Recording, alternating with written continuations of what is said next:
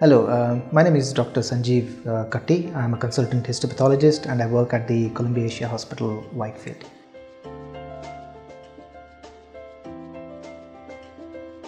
A biopsy is a test wherein a small piece of tissue is taken from a living person and this is examined under the microscope. This is done to find out the type of the disease and the extent of any particular disease. Now, there are different ways in which a biopsy can be done, and this depends on the type of biopsy. In many cases, only a small piece of tissue is taken for diagnosis, in which case the procedure is done on an outpatient basis under local anesthesia. The patient just comes to the hospital, gets the procedure done and then goes away home. Sometimes biopsies are done for larger specimens, particularly when a patient has cancer, then the whole cancer is resected.